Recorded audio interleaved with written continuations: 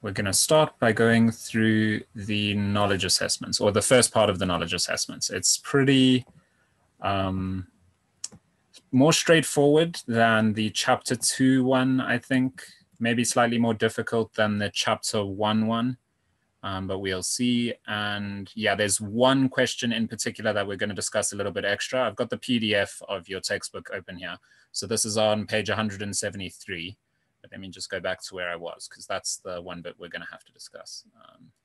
I customized some of the questions slightly just because, yeah, if you're following along with your book, the answer will still be the same, okay?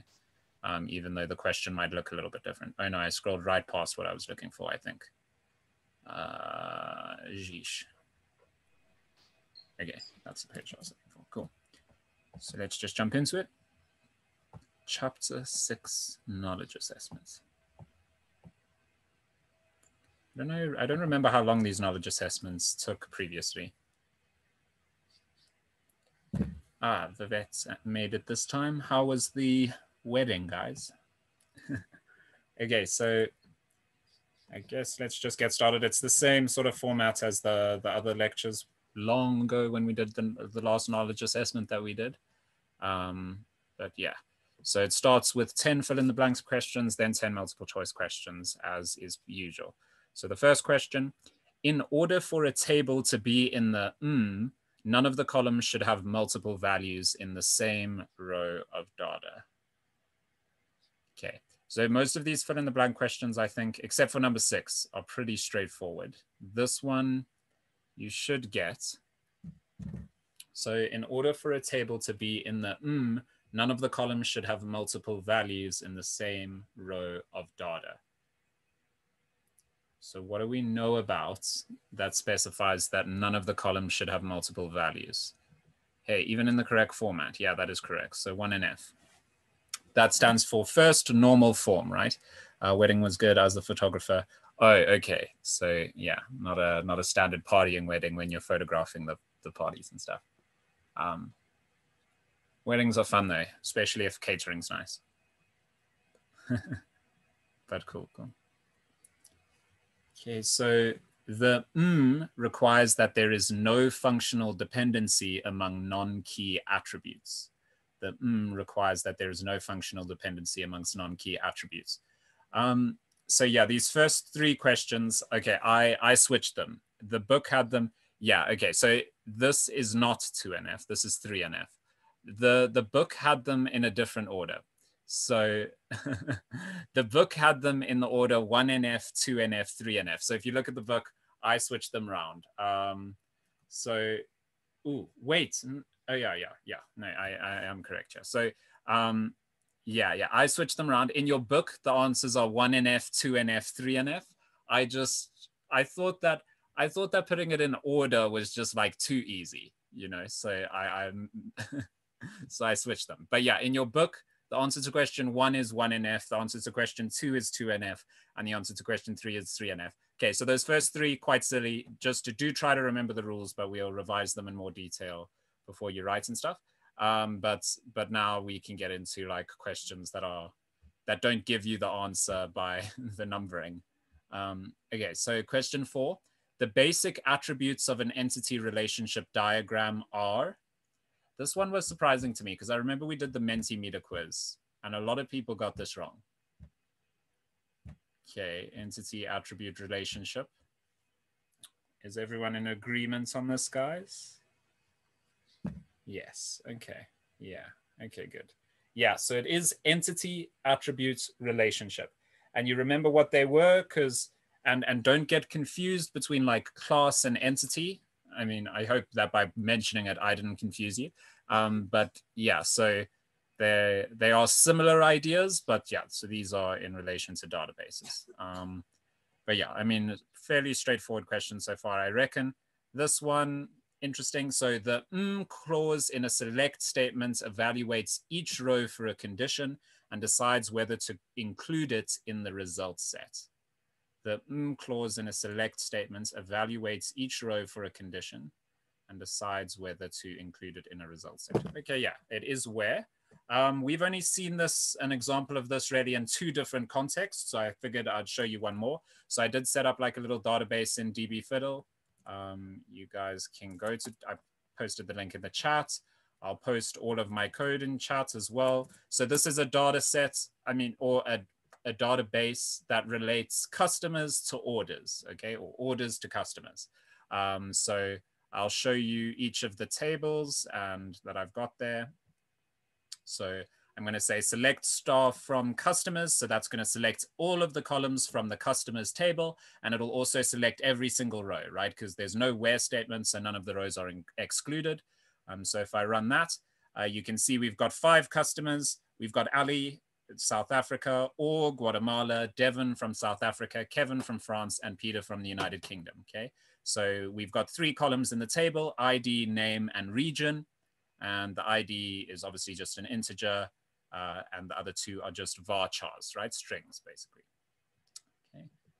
So that's just a sort of simple customers table. I've then also got the orders table. So select star from orders. And yeah, so these are fairly straight. Don't ask, it's an inside joke. I was just trying to think of what items to order. So customer 2 ordered a toilet seat pedal for 100 Rand.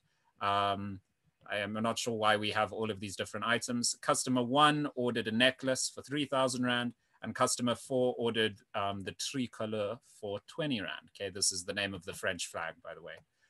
But whatever, we've got some arbitrary item name. We've got the ID of the order, the ID of the customer who ordered it, and the price. Okay. By the way, you've never seen storing numbers like this in a database before. You see where they have decimals. Like I could make the tricolor cost 20, whatever this currency is, 2050. Okay. So you see it's got 2050 there now, 20.5 basically. So that's called a decimal inside SQL. Does anyone remember what would we, if we were trying to store this kind of thing inside C#, what type would we use?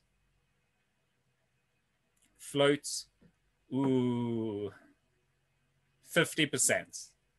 Okay, so yeah, float or double. Okay, so long just is like a long integer. Okay, so long is like a, but yeah, double's correct. Okay. Cool. No, I mean, fair enough. It's been a while since we did any C#. We'll do some today. Well, any C# that wasn't related to like forms or websites or any of that kind of stuff. So we'll do a little bit today maybe. Okay, cool. But we have a basic sort of database going. Hopefully you get what's going on. We could also join the 2 tables together using that inner join statement. Maybe we'll see that a bit later. But cool. What I wanted to show you here is just the where statement, right? So if I say select star from customers, remember the star is in place for all of the columns, right? So if I only wanted the name of the customers, I could say select name from customers. And then instead of getting all of the columns, it just gets the name column. Okay, so select name from customers. Now we could make some extra exclusions, right? So because now it just selects the name column, but it selects every single row. So if we want to exclude certain rows or only include certain rows based on some kind of condition, then we use the where statements. Okay, so we can say select name from customers where, let's say we're looking for our South African customers. So we can say where region equals South Africa, for example, where region equals South Africa. Okay, and so now you see it only shows Ali and Devon, because if we look at our table, those are the only 2 customers that we have from South Africa. Okay. If we wanted where region is not South Africa, does anyone remember what operator can I change this to make it not South Africa? Because there's a bunch of operators. Does anyone remember what the symbol exclamation point? You're thinking in C# now though, guys. You could put not at the beginning. I think that should work. So if we say where not region equals South Africa, let's try that out. Yeah, okay, so that worked. It gave us all Kevin and Peter, okay? There's a better way than that, though. There's a better way than that, though. Or it's not better. I mean, this works. But the other way, okay, there's another way to do it. There's this symbol here. If you put a less than sign next to a greater than sign, it's like saying either less than or greater than, right? So it's like not equal to. So this is like region, not South Africa, okay? That like less than, like this sign, less than, greater than, okay? So it's like, you know, either less than or greater than is kind of like the same as not equal to, okay? And you see it does the same thing. It gives us all Kevin and Peter, okay? So yeah, there's a lot of different ways to get to the same goal. But yeah, so this was, yeah, I guess you can get creative, I suppose, is the point of that. Cool, but yeah, so it's the where clause. There we go. We've got another basic example of the where clause. That's sort of the third different database that you've seen a where clause used in, and plus all of the database modules. So I guess maybe you're pretty okay with that stuff. Okay, so question 6. Okay, this is the one that I was saying we're going to need to discuss a little bit extra, because honestly, this question is about like the discussion of this concept. Well, I don't know this one, but we haven't covered this interface specifically, or we did once. I guess we did discuss the iDisposable interface. Okay, the answer here is iDisposable. Don't worry if you've never heard about this before, because this question is basically about one sentence in the book. Okay, so let me just show you the textbook's coverage of this. Okay, so I'm on page 164 here, you see.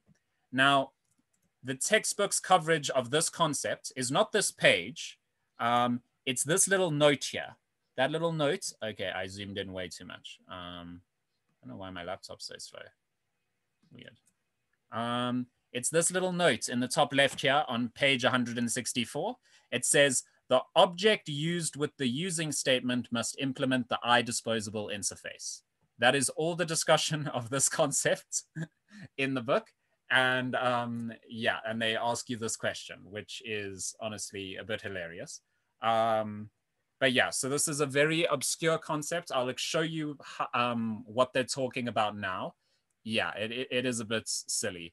But yeah, it's fine. I mean, it's not difficult. It's just a bit silly. Okay, so anyway, I'll show you about it in Rex Tester, and then you'll understand. So they use the word using. So you've seen using at like the top of a file, and you know it means like we're importing a namespace into our file, into our code. But you can also use the word using inside your code like this. Okay, and it makes it look a little bit complicated, but it's actually fairly straightforward once you figure it out. Okay, but you can see they use the word using inside the code here, and I'll now show you just what that does. It's like a very simple idea actually. Okay, so over here I'm in Rex Tester now. Just got some basic code basically. We've got a name basic code basically. Let me just put my phone on silent quick. Oh, it's one of you guys messaging me. Hi sir, I can't make it to class today. I'll watch the recording. Okay. So we're inside namespace Rex Tester. Okay, namespace Rex Tester. Public class program, public class rectangle. Okay, so I've got two classes. One is just the standard class with main inside it. Okay, so this is the main part of the program. And then we've got public class rectangle, which is just that rectangle class, which we've used endless amounts of times. It's got this thing. What is this method called, guys? What do we call this method? What's the special name for it? Okay, you know, you can see its name is rectangle, but that's not what I meant. Okay, yeah, constructor, okay. Everyone's on board. Okay, cool. So it is rectangle, and it is the constructor for the class, and it takes in a length and a width, and it sets length to the length and width to the width. And you guys know that by length here, what we basically mean is this dot length, right? Because it's this rectangle's length. Okay, but anyway, cool. So yeah, that's a class, and that's hopefully fine. And what we can do here is we can create a rectangle object, which we do by saying rectangle rect equals new rectangle. right? Something like that. And we can give it a length and a width, okay? Like so. So that'll create a new thing, a new object of type rectangle. And it has a length of 10 and a width of 20, okay? I'm just taking it slow because it's been a while since you guys have seen this stuff. Now, what the using statement is essentially for is two things. Number one, it's kind of, okay, no, the first thing and the main thing to remember about it is that it's for scope. It's for defining what we call the scope of a variable. Okay, so I can give you a brief example of that. If we created another variable here called public string rect, okay, this will be fine. Okay, this code is fine because this rect is different from this rect, right? And we can make it even more simpler than that. We could create another variable here called length. Okay. This length is different from this length. It's fine. Okay. The length over here inside this method would be at rect.length, and rect.length is different from length. Okay, rect.length is different from length. Okay, because this length is inside class rectangle, and this length is inside class program. Okay, so what we call that like concept that these variables are in different places, we call that the scope of the variable. The scope of the variable. Okay, it's scope. So using basically allows you to manipulate the scope a little bit. And it's not really new because I have showed you this before where, so system, we've been using system. And so at the top here, we say using system. What that means is anything inside the system namespace, you can just treat it as if it is scoped to this document, okay, to the C# program. That's its scope, anything inside using. Its scope is this document. So what do we mean by that? Instead of writing system.console, okay, because we said using system, so system scope is this file, like system is fully scoped inside, globally scoped, we would call it, inside this program. Instead of writing system.console.writeLine, we can just write console.writeLine, okay? And it automatically knows that the console we're talking about is the console inside system, okay? Because we said using system. And saying using anywhere else in your code is the same idea. So I'll give you possibly the simplest demonstration of this you could get. I'm going to say rect.length over here. So I'm going to say console.writeLine, console.write rect.length, okay? Rect.length. Now, if I just run this, you can see it just prints out 10. That's the length of our rectangle. Rect.length is 10, right? Because we gave it to the constructor as 10. So L was 10, and we set length equal to L, and that length is owned by any object of type rectangle. Okay, so rect.length is 10. Now, you can see that it might be nice later on for me to sort of distinguish between what's going on here, like this object, as having a more specific scope, right? Because currently its scope is the entire main method. Rect can be used inside the main method. So you can imagine if I had like 1,000 lines of code here, and later on I created another thing of type rectangle. I was like, okay, I forgot that rect was used. I forgot the name rect was used, and I decided to create another thing of type rect. You could see how that could get quite confusing. You would have to remember all of your variable names. And especially when it comes to things like databases, where you're using a variable name like connection, you're probably going to want to use connection in other contexts as well, right? It's a very natural name to tend towards. So you want to be more specific about the scope than just let it go anywhere at once in the method. And with using, you can do that. So I'm just going to type it out, and maybe you'll get it. So I can say using, and I can wrap here where I create rectangle, I can wrap that in the using block. Okay, so you see I said using, I've got some brackets open. So this is all inside the using statement. this rectangle rect equals new rectangle. It's all inside using. Now, what I can do is I can say, I can define some curly brackets here. Okay. And now rect, this rect object is only defined, its scope, where you can use the rect object, this particular rect object, is inside these curly brackets after the using statements. Okay. So I'll demonstrate more clearly, but for now, when I run this, it's going to give me a problem. Okay, it's gonna complain.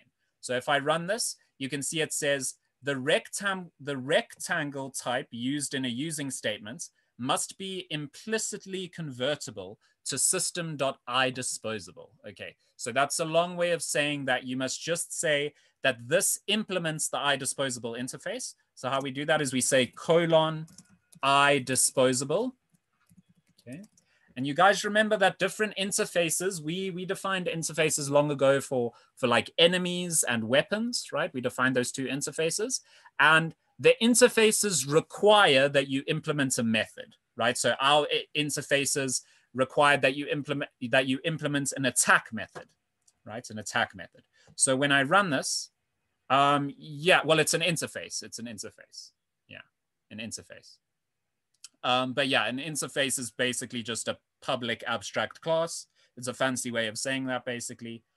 There are some other differences, though, because you can implement multiple interfaces, which you can't do with classes, okay? You can't inherit from one class, comma, another class, but you can do that with interfaces. So there are some like slight differences, but until you get to like, I don't know, I mean, you would have to be going really deep into C# in order to actually want to heavily prioritize those little distinctions. But yeah, so like maybe if you're the person who programmed the idisposable interface, then you would probably want to take note of that kind of stuff. But for now, you guys are already maybe a bit ahead of the curve on this stuff. Okay, but methods require you to, interfaces require you to implement these various methods. Our interfaces required you to implement that attack method. This interface requires that you implement a method called dispose, okay? And that's fairly simple to do. Literally all you have to do is say public void dispose, okay? There we go. I've implemented the dispose method. It's done, okay? Now what you could do here, we're not going to discuss this now because literally, as I mentioned, the text, this is the only question they would ever ask you about idisposable, and all the coverage it gets in the book is this little note. So we're not going to spend too much time discussing this little red herring that they put in the book. But like what you could do in dispose is you dispose of things that like are taking up memory, right? So you can imagine a good example, that data set that we were using in the previous lecture. That data set was saving 9,972 names into our memory. That's taking up space. You want to delete that when you're done. And in order to do that, you use something called a garbage collector, very well named. But yeah, but for now, this will work. You don't have to actually put anything. Yeah, it is cool. So it just cleans up your memory. But C# does usually do this for you mostly automatically. That's the advantage of using C# over like older languages like C, or less abstract languages like C, where you have to handle garbage collection yourself. But C# and Java handle garbage collection for you. So you don't have to really think about cleaning up memory. It's just in very specific cases. If you want to be able to do it yourself, you can do it in this method. But you can see I left the method totally empty and it works, okay? So what this question is asking, it says, the object used with the using statements must implement the idisposable interface. So all they're saying is, if you want to use an object like rectangle inside the using statement to define its scope, it has to implement idisposable. That's all they're saying. I know it's a very niche, very weird question for them to be asking. So yeah, sorry, but it is, it's not too bad. It's just difficult to remember, I guess. And now what you can see, if I say console rect.length over here, rect.length, so you can see I'm outside of the using statement now, okay? So rect is no longer scoped here. So when I run this, you can see it says, so it's saying line 19, that's the line we're on here, line 19. It's saying the name rect does not exist in the current context. Okay, context is just another way of saying scope.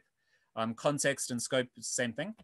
So yeah, here you can see that rect is no longer defined because it's only defined inside the using statements. Okay, so it's just an easy way to define scope.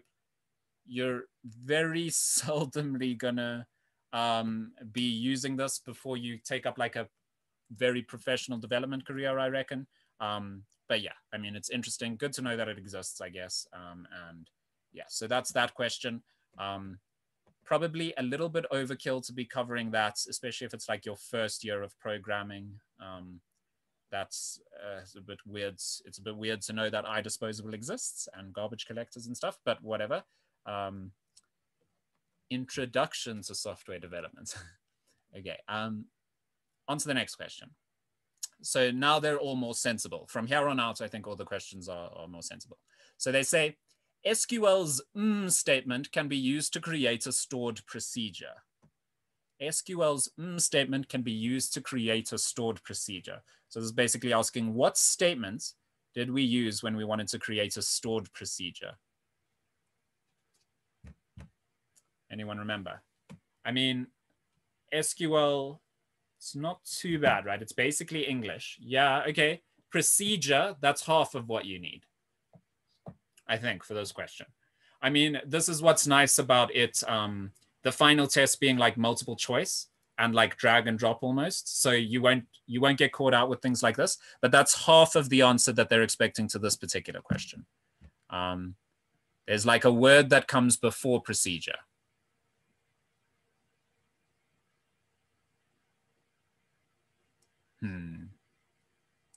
I mean,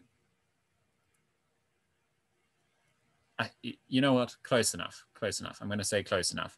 They were expecting you to say create procedure. Okay, so that's like the full statement. Full statement. Because you can also like update procedure, for example, or delete procedure. So just the word procedure doesn't fully encapsulate what they're asking, right? Because they're asking you specifically can be used to create a stored procedure. Okay. I think modify is also a word you can use with procedures. But yeah, getting pretty specific, but not bad, not bad. Like if you can picture yourself, if you were in the exam and they gave you like 4 options to like drag and drop into this blank, hopefully you would pick create procedure, right? And also, I mean, with SQL in particular, it's pretty, you know, how would you create a stored procedure? Create procedure is probably a pretty good guess. So, okay, on to the next one. 8. In the process of you apply certain rules to ensure that your database design helps with data integrity and ease of maintenance in the future. In the process of you apply certain rules to ensure that your database design helps with data integrity and ease of maintenance in the future. What's the answer there? We kind of spoke about like the 3 rules. Hey, okay. Yeah, that is it. Normalization. Okay, normalization. Yeah, so in the process of normalization, you apply certain rules. What rules are they talking about? 1NF, 2NF, 3NF, right? And the entire purpose of that process is that you have data integrity. What does data integrity protect your database from, guys? Does anyone remember? What does data integrity protect the database from? As just a side question while we're here.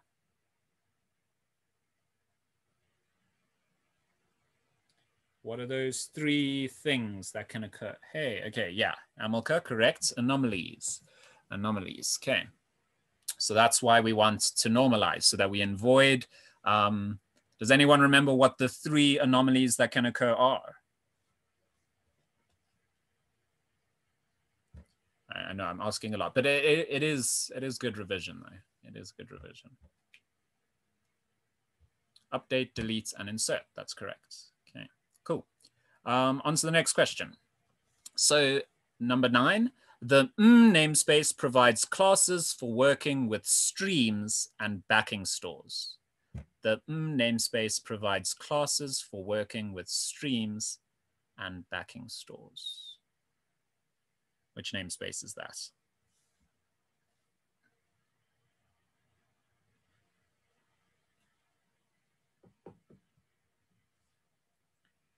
I think we discussed this, was it last week or the week before? Might have been the week before when we discussed streams. Yeah, I think so. The week before last when we discussed streams. So there were two in particular that you had to remember.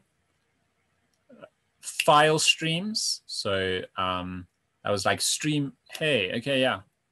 I'm impressed. Cool. Yes, it is system.io. System.io.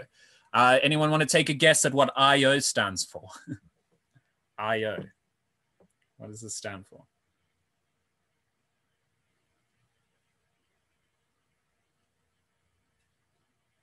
Input output. Yes, good guess. Well, or not a guess. I mean, I imagine that was quite an educated guess. What else could it stand for, right? Yeah, so IO stands for input output.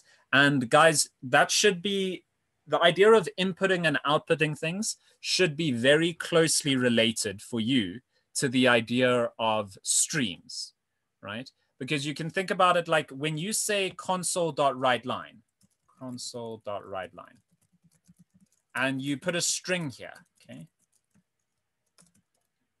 I don't know, hello. Yeah, so if we put a string here, how is this going to, how does this get to the console? This, we can imagine, you guys know this is like a simulation of a console-based application. That's all RexTester is. So how does it get to the console? That's a stream, right? It came from this backing store, like inside our code, the string, inside memory to the backing store of the console. And how did it get there? It got there over a stream. Okay, so all ideas of input and output, and like we can do the reverse as well. If we say console.readLine, then we're going from the console to the program, right? So it's just the stream runs in the opposite direction.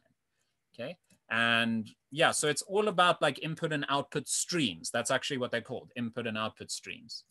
Okay, so yeah, hopefully that makes sense.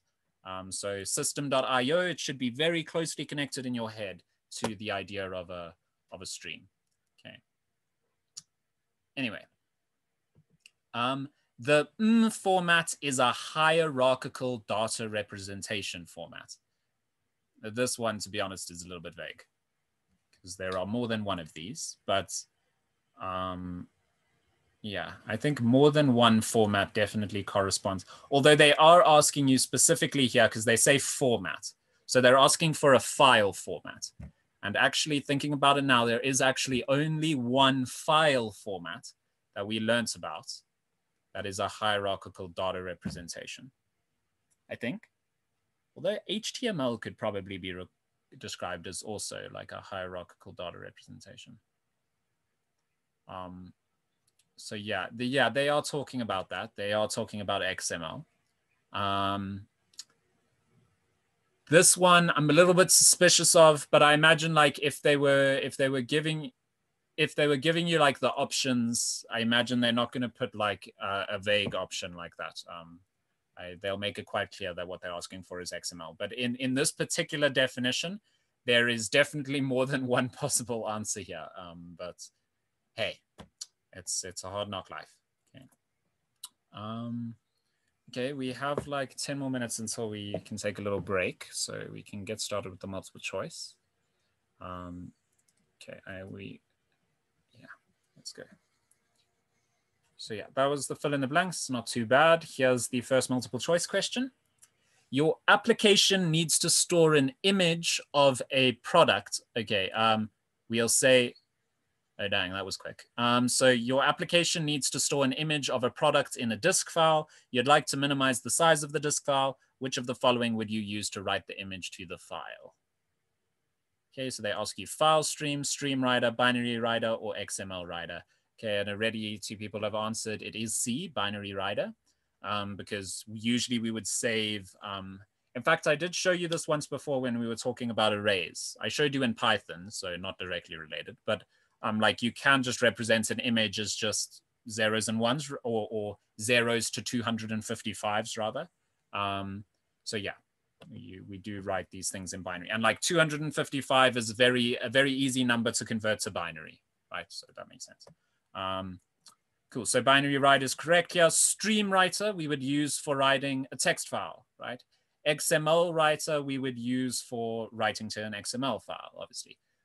So then you would have to specify nodes and XML elements, and that first line, which maybe someone can post in the chat what the name of that first line is in XML. What do we call the stuff specified in that first line?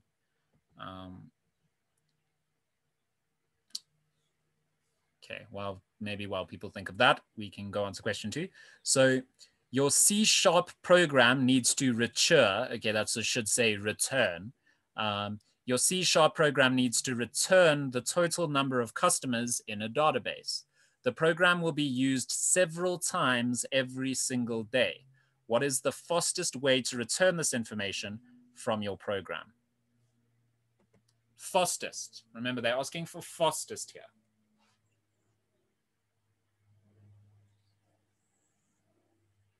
Typo with A. Is there a typo in A as well? So option A is write an SQL query and use the execute scalar method to execute the query. Is it?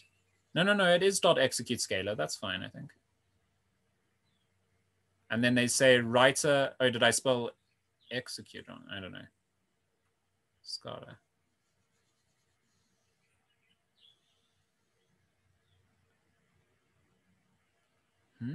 Okay, I don't see it. Anyway, so they say write a stored procedure and use execute scalar to execute the procedure.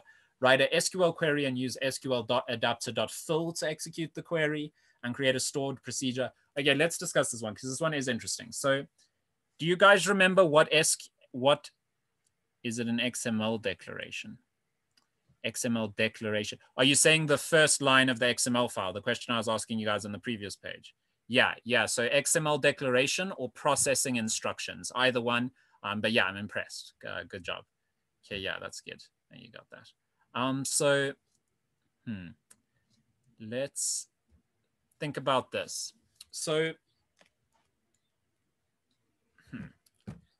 there's 2 parts of this question, right? The first part is basically asking you whether you should use an SQL query or whether you should use a procedure.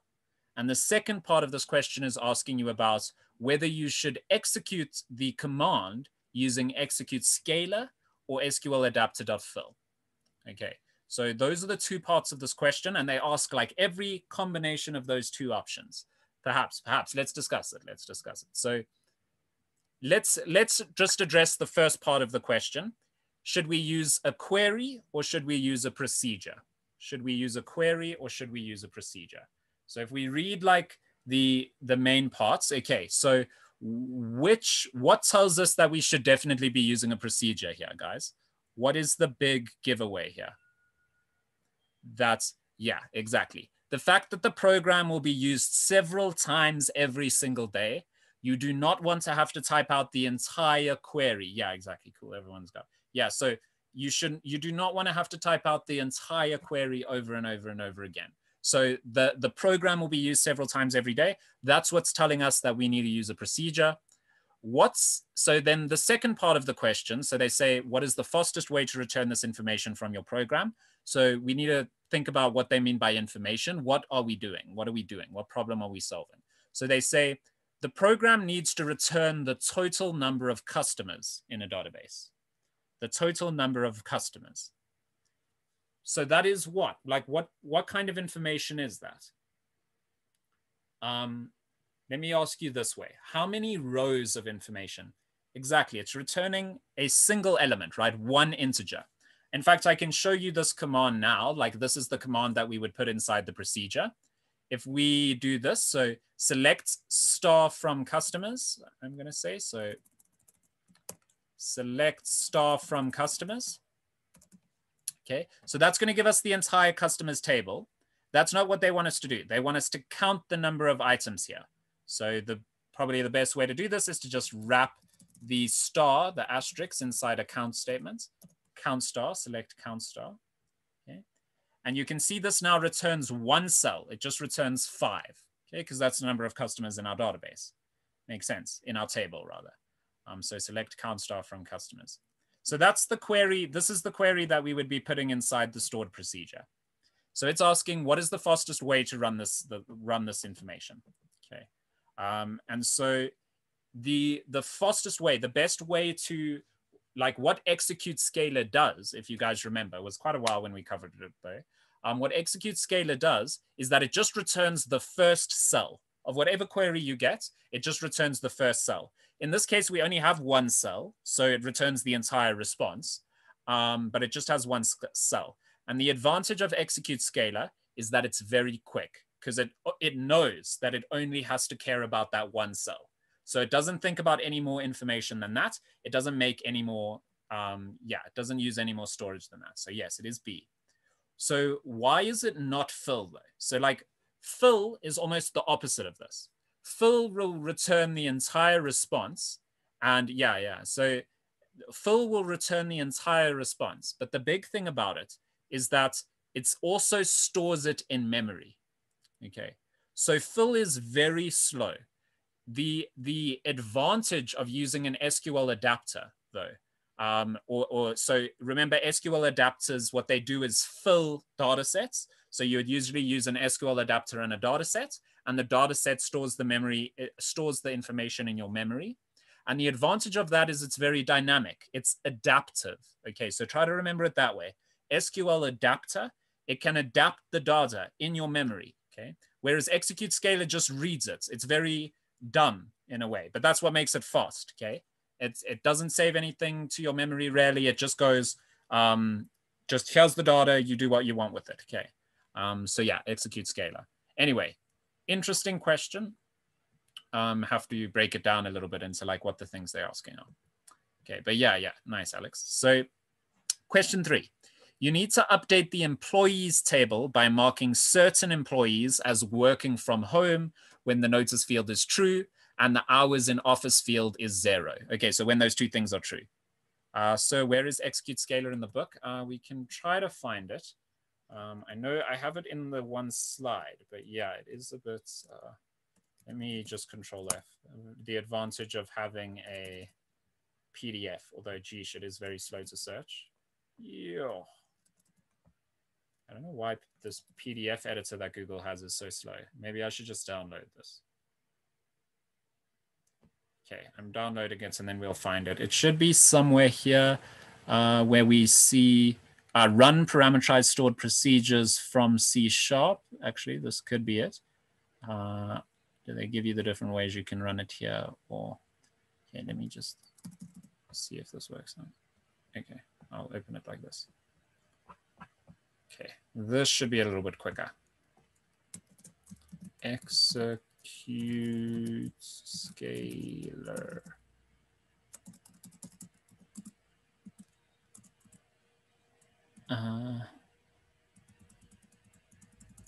Okay, we need to jump through the book.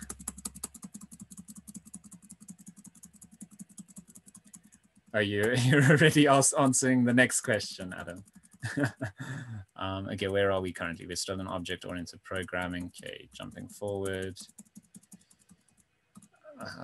But yeah, no, this is an important question. Although the book is always a little bit, as you saw with iDisposable. Execute SQL. Okay, it's going to be somewhere around here. SQL query analyzer, C# application, fair enough. The Northwind database, select, update, insert.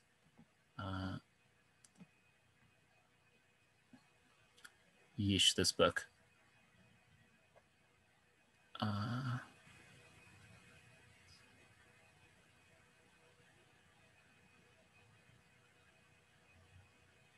know they do use it some, and select, execute the result from the stored procedure. Wrong. Parameterize stored procedures.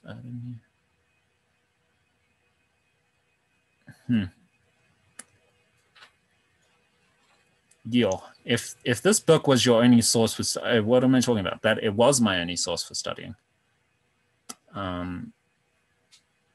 It really probably does not prepare you for the test optimally. The book. Okay, it'll be somewhere around here though. Let me just see. Okay, maybe not. Execute SQL. Okay.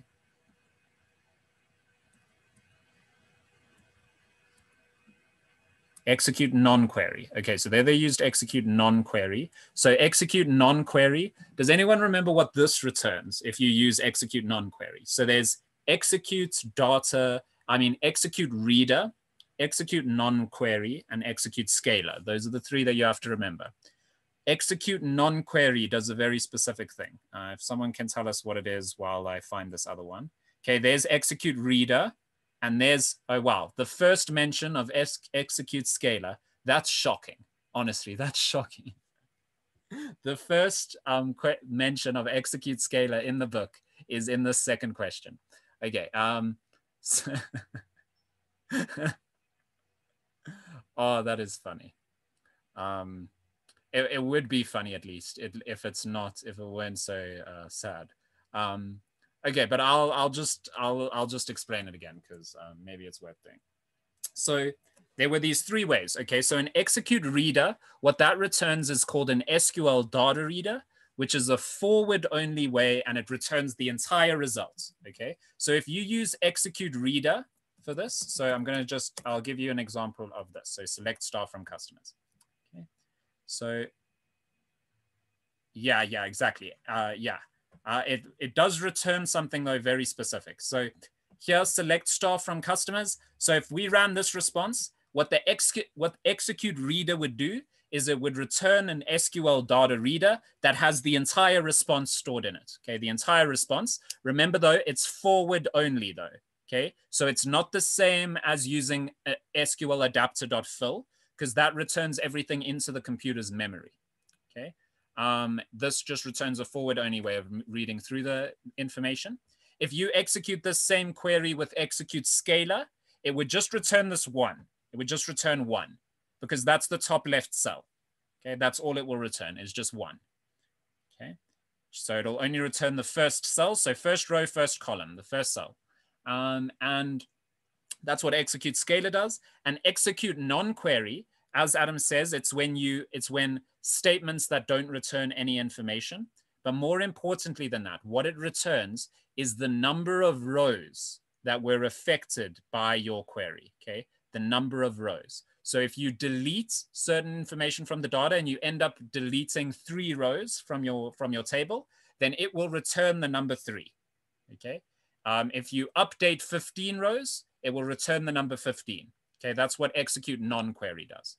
Execute scalar just returns the first cell, and it's very fast. That's what's great about it. And execute reader, and yeah, sorry, Maya, the book, maybe, I think, so chapter 6, I put a lot of information in the slide, basically everything except this singular note, which is a bit annoying. But hopefully you can study from the slides for chapter 6, mostly, I think, particularly for execute scalar, apparently. Wow, that is really just...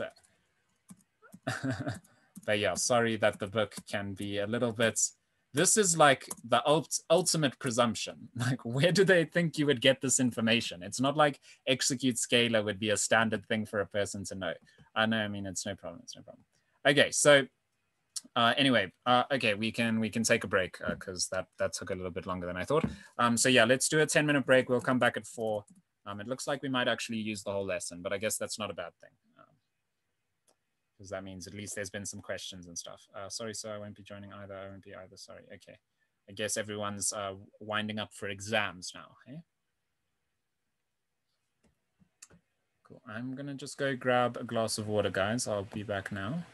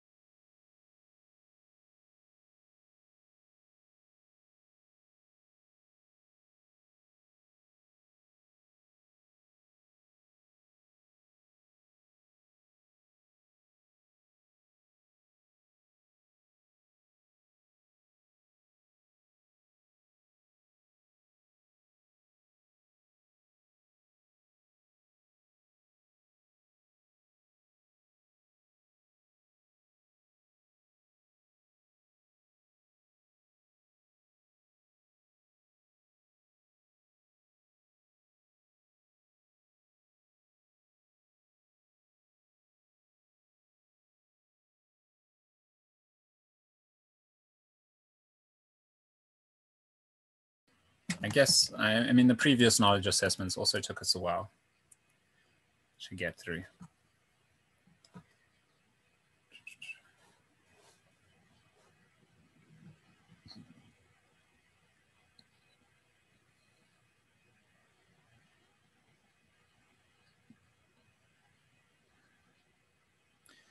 How many Qs are there in the exam? There are 35. Quite a lot. I guess, yeah, only 35. Depends how you look at it. 35 might be, but yeah, not too bad, I guess. And yeah, mostly multiple choice, but also like drag and drop. So where they give you a bunch of options. But I guess that's kind of like multiple choice anyway. So yeah, multiple choice.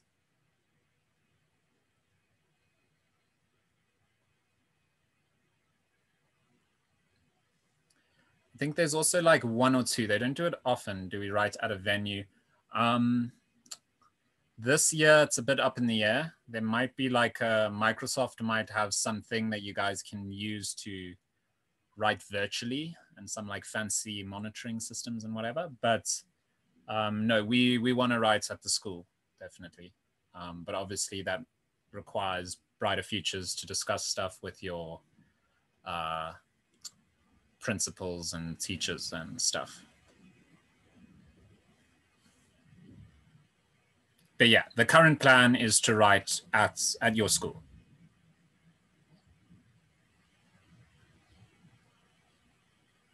Yeah. Also, the revision session will probably be done at a school. We're not sure if it'll be Crawford. Although Crawford does have very nice grounds, so that would be a good place for it. But yeah, it'll be at a school. And what we're planning is like, there'll be more than just one tutor. So essentially there'll be multiple classes fusing at this one place, but obviously that's maybe a bit ambitious given the current climate. How long do we get to write the exam? I actually forget. I think it's like an hour and I'm not sure. Sorry, I forgot. You'll probably finish early though, because you work through multiple choice quite quickly, especially after all the revision. I think it's like, I think you get given an hour, about an hour. Mark a minute or so.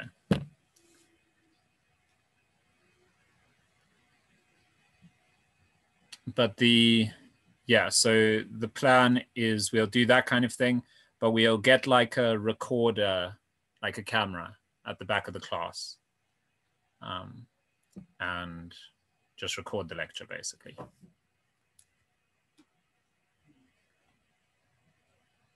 For any students who either aren't comfortable or don't want to go to the revision session. And that'll be like 5 hours on a Saturday. So that'll probably be on the 28th of November, the 28th of November. So the first Saturday after your exams. And then the plan is to write in like either the first or second week of December, depending on like everyone's schedule and how everyone's feeling. But yeah, plenty of time for revision. So we're doing 2 revision sessions. One is 5 hours and the other is 2 hours. The first one will be like content revision and the second one will be lots and lots of questions, like just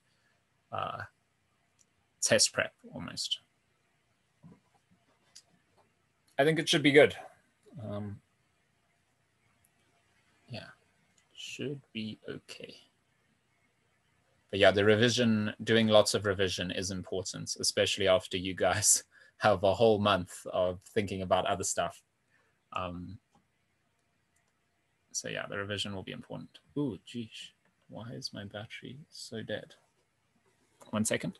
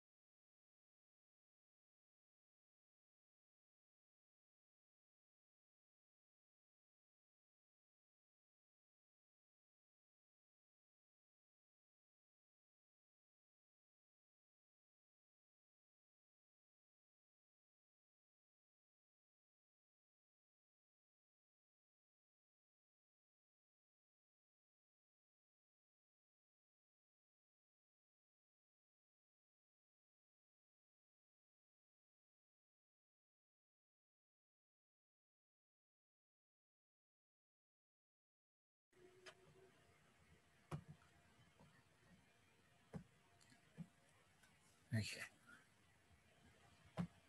Now my battery will last till the end of the lecture at least.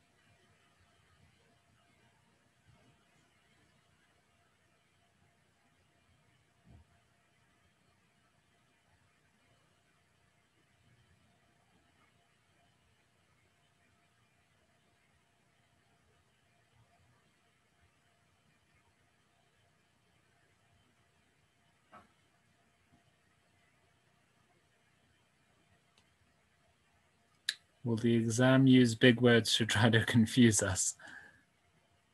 Yeah, that's almost their go-to. But don't worry, by then you'll have seen so many of these questions because we're going to do like lots of them in the revision session. And we'll give you guys resources like where you can just log on and go through question after question after question. Yeah, like this one. And you'd be surprised. Like I imagine if we do some of the older knowledge assessments, you'll be surprised at how much you remember. Because I don't know, they do use the right words, easy query, but complex wording. Yeah, exactly. Yeah, like this question has so much irrelevant information in it. Like the majority of the question is irrelevant. Like all you need is the first 4 words and the word table. You need, or 5 words. You need to update the table. Which of the following statements should you use? That's kind of where the question ends. But then they say all this other stuff.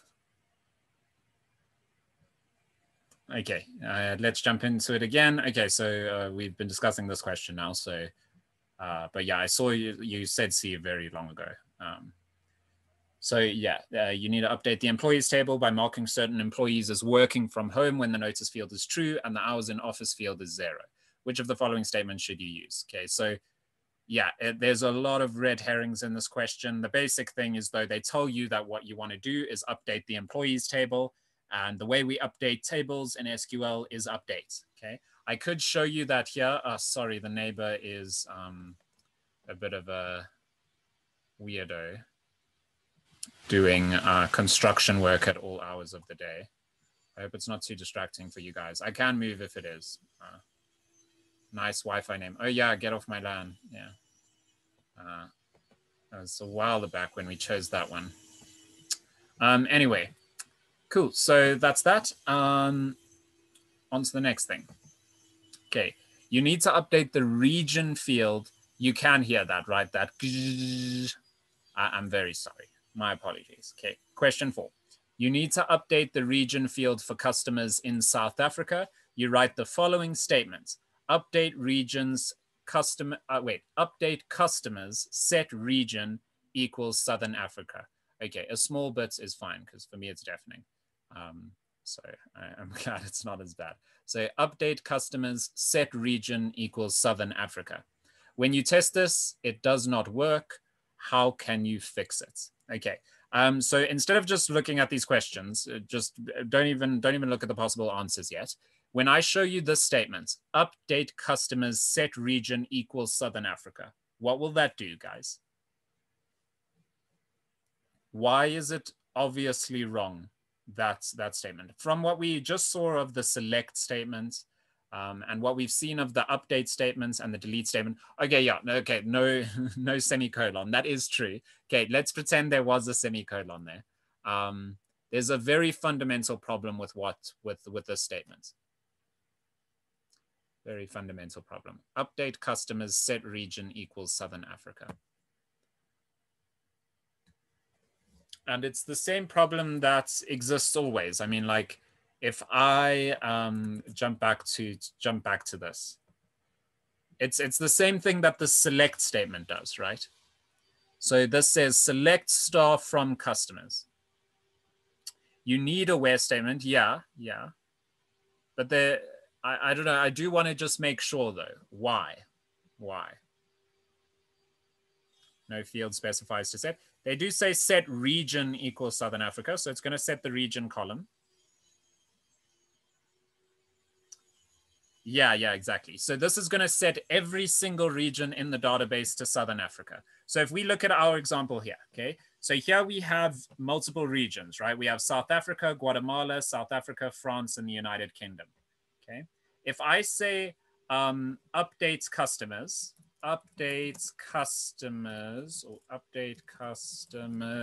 sets region equals, so we're changing South Africa to like Southern Africa or Sub-Saharan Africa, whatever you want to call it. I'm just going to say Southern Africa. So if I run this, and then obviously I have to run a select because update doesn't return anything. It'll just tell me the number of rows affected maybe. But we would have to say select star from customers to actually see the results of this. Okay, select star from customers. So if I run this, you can see it updated every single region to Southern Africa, which you would always assume is not your intention. You would always assume is not your intention. In fact, I think in the question in the book, they give slightly more detail than this. It's slightly different, but the answer is the same. Okay. So how do we fix this? We need to exclude certain rows, right? We need to add a condition. And basically what we have to do is say, okay, what's A? Let me just double check. So they say add a where clause to the update statement. That's correct, yeah. So what we're gonna do is say, we wanna update customers. We wanna set region to Southern Africa, but only where region equals South Africa. Okay, only where region equals South Africa. And then we can run that. And now you can see that the two regions that had Southern Africa, that had South Africa are now Southern Africa, and the other regions are still the same.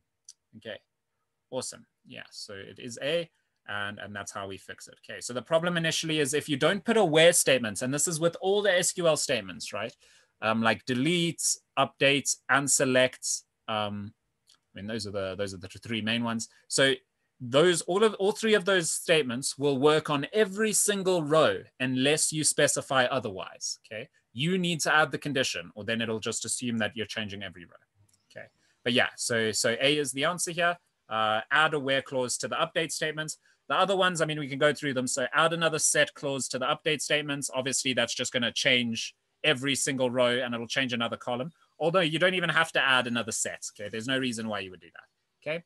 Add a group by clause to the update statements, not particularly relevant. Add a having clause to the update statement, not particularly relevant. Okay. Group by just allows you to maybe like group everyone who's from Southern Africa, right? Like you can say group by region. I can just show you actually. So we're gonna say group. I'm not sure how well it will work with this because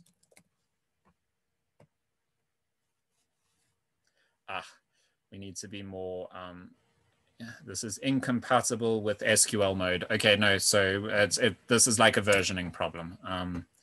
I could show you, it would just put the South Africas next to each other and the Guatemalas next to each other. You can also use order by to like order it in like alphabetical order or whatever. But yeah, it's fine. You would also see more about this in the database modules, but like the answer would never be these. Okay. But yeah, group by does exist, and yeah, it just groups things. Okay. All of the SQL things do just sound like what their name is. Okay. So you are developing a C# program that will retrieve a large list of customers from an SQL Server database. Okay, a large list of customers. Large list of customers. The application. Sorry. Okay. The application. The application needs to move. Okay, that should be needs to move. So the application needs to move through the data sequentially, processing each item once. Which of the following classes should you use to hold this list most efficiently? Okay, so they give you some useful information for answering this question. So they say you are developing a C# program. It's a large list of customers. Okay, so that's almost assumed we're working with the database. Okay, the application must move through the data sequentially, processing each item once. Okay, each item once. So do we use a data set, a data table, a data view, or an SQL data reader? Okay, someone says A. Interesting. So we're going for A. What's the big advantage of using a data set?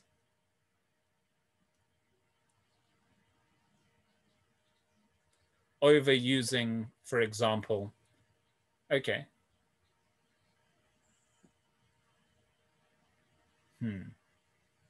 Yeah.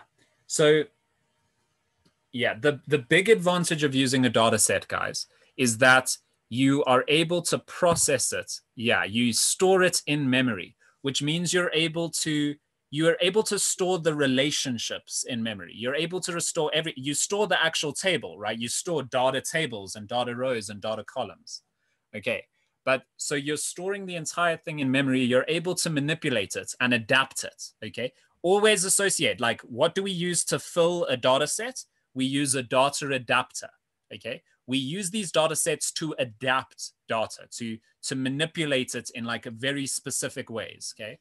And complex ways. Here they tell you the application must move through the data sequentially and process each item once. So what's another way of saying that, guys? What term are we more familiar with? That means you must move through the data sequentially, processing each item once. What was that one term, that one word that that Visual Studio used to describe all of these classes? Like the data reader, the stream reader, the binary reader, the XML reader. Yeah, Maya, that was it. Forward only. Forward only. Okay. So you move through the data sequentially, processing each item once. That's what these readers are good at. That's what they're made for. You just read through the items, you process the one, there's no going back, you just process. Okay. So that's what these data readers are good for. Okay. Yeah, so D. On to question 6. Oh, this one was so weird. The application you are developing needs to read data from a flat file that includes items such as be careful about this one, guys. From a flat file that includes items such as a 5-digit key, a 20-character name, followed by 2 date time fields. Which of the following classes should you use? Now, I think this question is very silly. I almost just want to skip it and put my own question or like another question. Let me put it this way. They're suggesting, so I agree, if we stopped at 5-digit key, yeah, this is why I don't like this question. So if we stopped at 5-digit key and 20-character name, then it's obviously B. Okay. If we stopped at 5-digit key and 20-character name, especially with the name, you almost certainly want to, a name specifically, you almost certainly want to use a text file. Okay. But what they're suggesting is that because there's these date time fields and the 5-digit key, this is probably not going to be human readable anyway. Okay, like a human is not going to ever need to read this, in which case, okay, yeah. So with that extra piece of information, they're assuming like this date time field is like a more complex type. You're not going to be opening it in the text file. Only the application is going to be interested in it. And so with that extra information, you can see that it would be C. Okay, but this question I really don't like. It's very silly. I haven't seen this asked before in any of the past tests that I've seen. So I guess it's fine. Maybe someone at the MTA or Microsoft or whatever agreed that this is a bit silly. Hopefully that's the case since this edition of the book was made. But this question is very vague. If you don't know like how they're thinking about date time fields. Although, okay, so the 5-digit key, it like if you're storing just a random number like an ID, you can assume that human readability is not relevant to you, right? It kind of makes sense. You wouldn't, you're not going to be opening the text file and reading them, basically. Okay. But yeah, they should have just made this like clearer, because then they would actually be testing your knowledge if they said like you're storing a profile picture or something like that. That makes it way better. But yeah, no, it's a silly question. Don't worry about too much about that one. Okay, question 7. This one's fine. You are developing an application that will need to copy data from an SQL Server view to a data set. Just see like a response to a query instead of view, so like a result, for example. Okay, or just see it as database. Okay, SQL Server database to a data set. You name the data set DS data. Which of the following methods should you use to copy the data? So we're copying the data from the server to a data set. Yeah, okay, it is a. Okay, these other ones. So update you can use to update a data set from like another query. So that's this one's relevant. These other two you can ignore. Okay, so update is relevant. Like if they said you have an existing data set that has information in it and you want to change some of it, then you might say update instead. Okay. But that's almost self-explanatory. But the main thing is, yeah, whenever we're populating a data set the first time, fill, that's the go-to. And that's the one you must prioritize, okay, because they do ask a lot of questions about this, as you'll see in a little bit. Okay. Question 8, you are developing an application that manages customers and their orders. Which of the following situations is not a good candidate for implementation with stored procedures in your application? Which of the following is not a good candidate?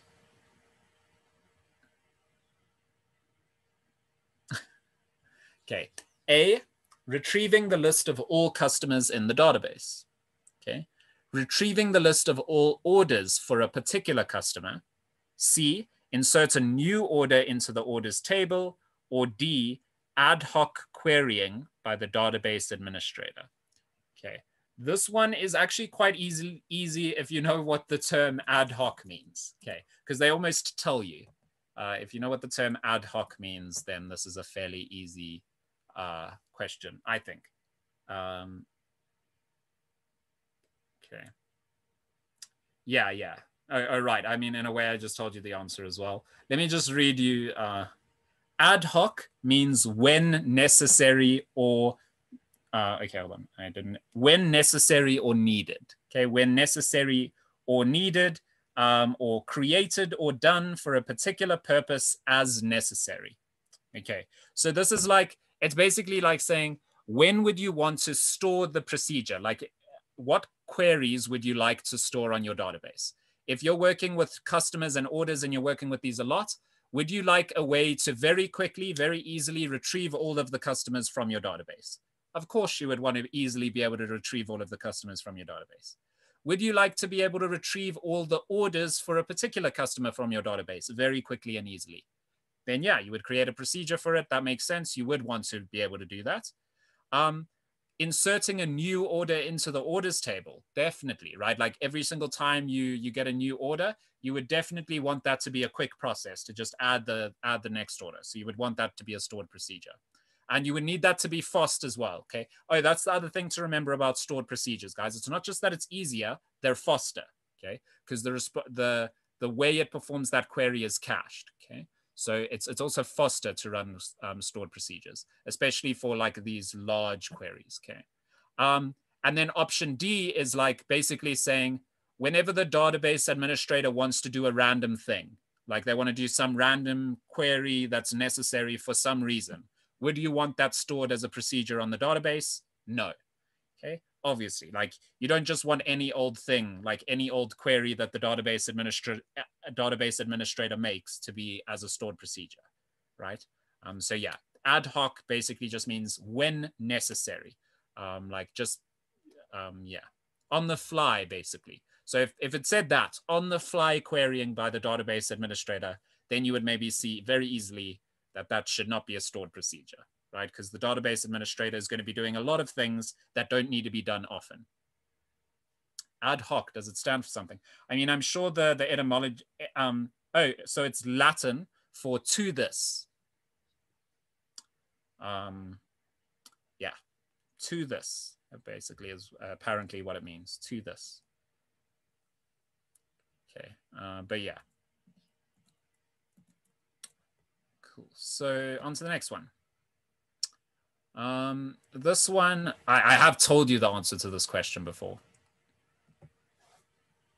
Your application connects to an SQL Server database that contains a table called employees with the following columns: employee ID, employee type, and employee date.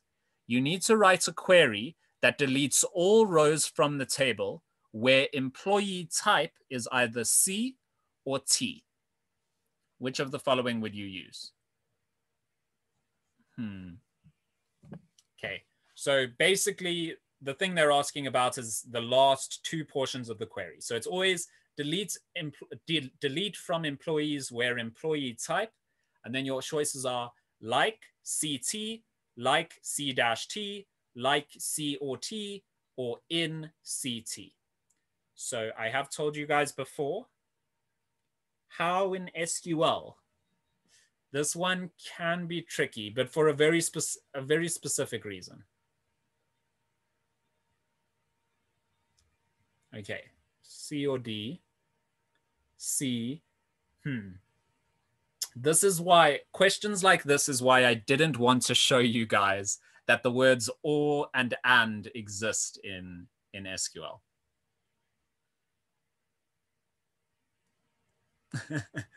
Yeah, so remember, so or does exist. Like you could say where employee type equals C or employee type equals T. You can do that. But you can't just say like C or T. Okay, like C or T is not going to give you the result you expect. Because this is like saying, I don't even know what this pattern would mean. I think this would just always be true, actually, is how SQL would interpret this. Or this would say wherever the character C or T is contained. I don't know. I'm not sure how SQL would interpret this like statement. I know these first two like statements just are not relevant. This is not how you display patterns. It's not how I showed you to display patterns. And this one I have told you, it is in. Okay, you give it a list. Okay, so let's play with this a little bit and see what happens. Okay.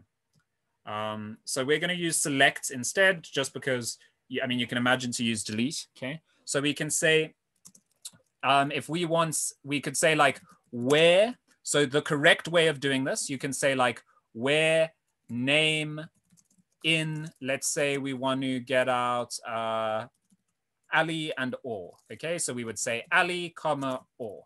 Okay, so you can give a list of all of the possible options, and when it's in that list, it will give you the result back. Okay, so you see this gave us back Ali or. Okay, and anyone that had the name Ali or, it would give back. Okay, so it's like saying Ali or. So these like ones, I've shown you how to display certain like patterns. I did mention to you when we discussed it a little bit, it's impossible to go through them all, guys. There's like a whole language in just defining patterns in computers. Okay, so it's quite literally impossible for us to go through them all. This, you could, I forgot what this is called. Is it called radicals? I do think we have we've seen enough SQL patterns. I don't want to get too bogged down in learning all of the different likes. Let me just figure out. I forgot what they call this. I think they call them SQL radicals or something. But yeah, we can just use patterns, I guess. Escape character. Any single character not within a list or a range, the character to character, any single character within a specified range, list of characters. Okay, that makes sense. So we can do like it is possible to do this. So to define a pattern, you could say something like this. So like that would be any character between A and F, okay, like alphabetically almost, okay. So you can do this kind of thing. In general, they won't have expected you to learn this like secondary language of how to define patterns. Do know the ones I showed you, right? You guys remember what underscore means? Does anyone remember what underscore means? What does underscore represent in a pattern?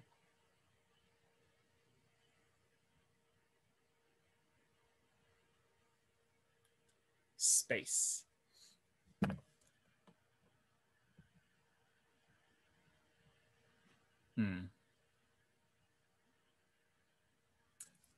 First letter. Remember, any single character can replace this. Okay, any single character. It would be interesting to see. So I think if we change this to char1, I think I might end up confusing you guys here though. If I change name to char1 and I make it so that this one's A, this one's O, this one's D, this one's K, and this one's P.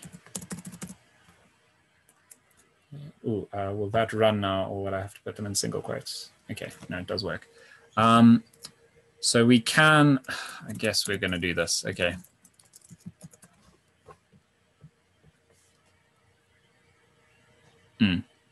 So you can see that first letter. Okay.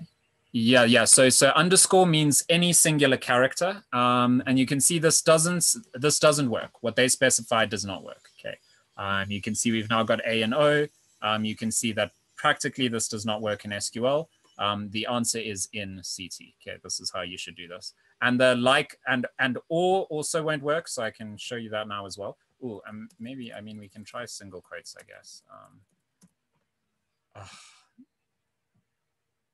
Okay, yeah, doesn't work.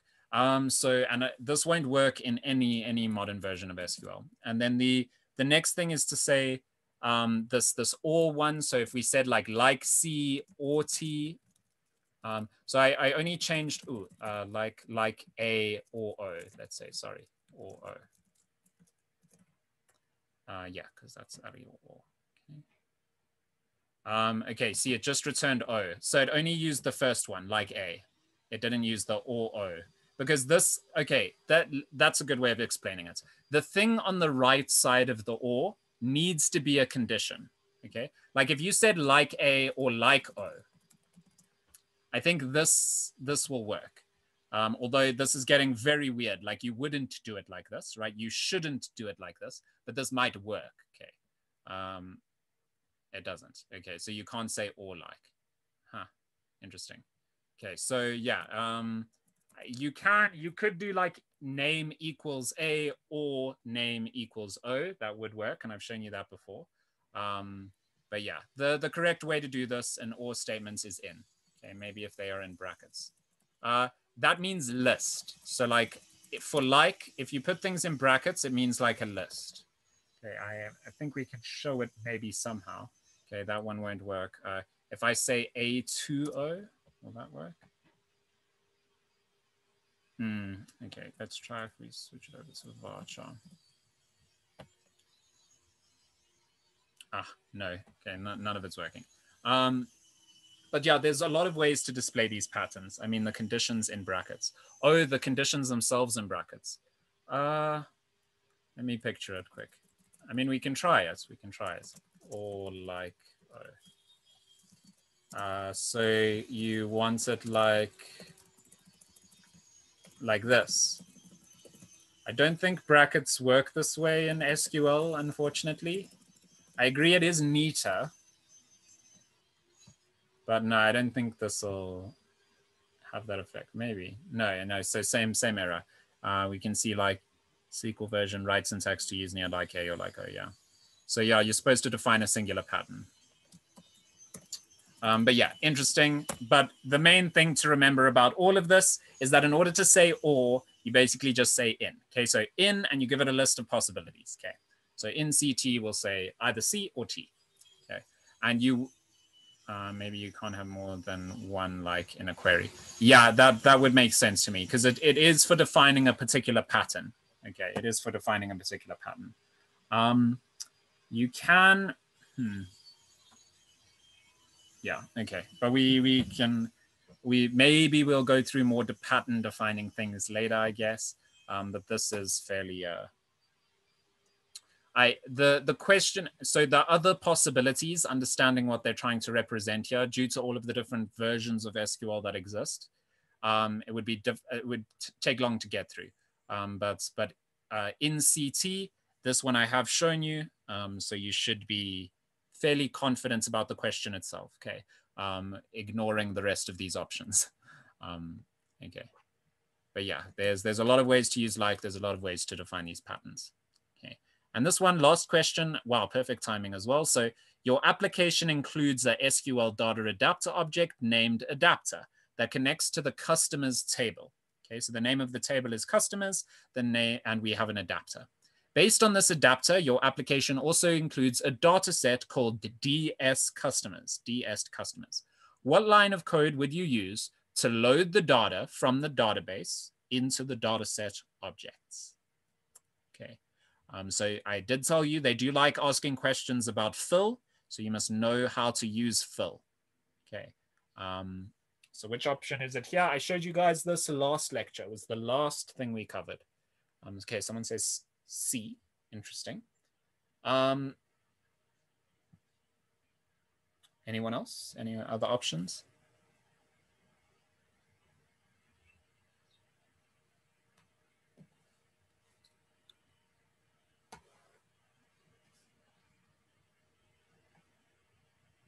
Someone says B. Okay.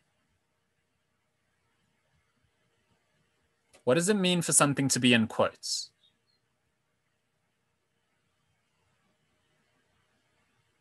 Yeah, it's a string. So if we look at B, it says adapter.fill, and then it gives us the name of the data set, right? But the name of the data set is in quotes. But the data set is an object, right? We need to be referencing the object itself. Like you wouldn't, if I was saying, basically what they did there is the equivalent of me going like, if I created a rectangle, like obviously it won't work now because I deleted the class. Okay, so like this. So if I've got my class back here, if I created a rectangle, rects, okay, that's fine. I wouldn't reference it like this, right? I would reference the objects like that. Okay.